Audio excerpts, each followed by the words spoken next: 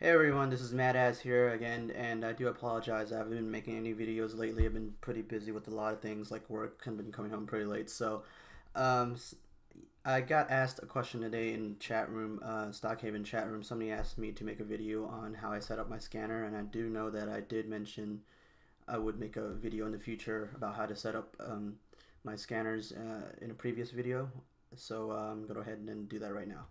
So as you can see here, I use three sets of scanners here. One I call OTC volume 25K, one I call OTC volume 50K, and one I call OTC volume 100K. So I'm just gonna go ahead and show you how I set them up. So by the way, this is ETrade Pro if you guys didn't notice.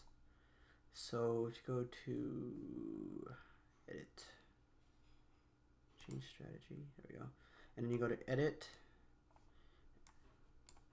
So what I check for, what criteria that I use, it's pretty simple. All I do is I check pre-market highs, and that allows me to, find out any new pumps that are going on, especially if there's an APS pick coming out or something.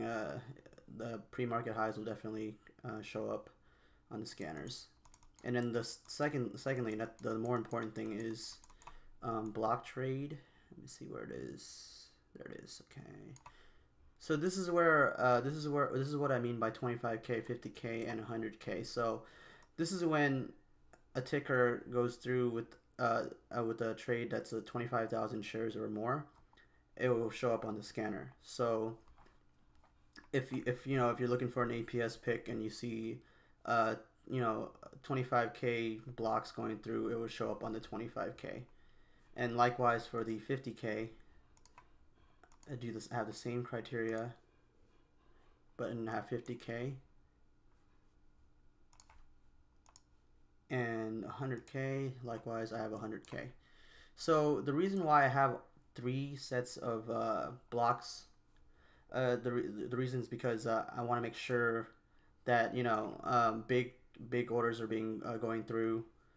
A lot of money is being put into the stock, and that allows me to know whether or not to take a large position or not. So if I see a ticker that's is only lighting up the 25K scanner, then I know that I might not be putting in a large position. If I see a ticker lighting up all three, then I know that it's a very, very high dollar volume ticker, and I could put in a lot of money on my trade. And then the other thing that I set here is the price. So let's see how do you change this? Okay, I think there we go. Okay, so I just put minimum price 1 cent and maximum price 99 cents. Of course, this is up to your discretion. You could put whatever you want. If you don't trade stocks this low, you could put 10 cents or something. You could also change this to $5 or so. I just didn't want my scanners to be flooded with with a bunch of random tickers. So that's pretty much it. And then one more thing, if you're thinking of doing some sort of watch list for yourself for the next day, you could just go to where it says real time. You could change it to 1 day back, and it shows you the scans for the day. So you can see couple of tickers here, and then you can check it out for yourself. Check the chart for it, like FEC, see if that's good, or something like that. So XIDQ.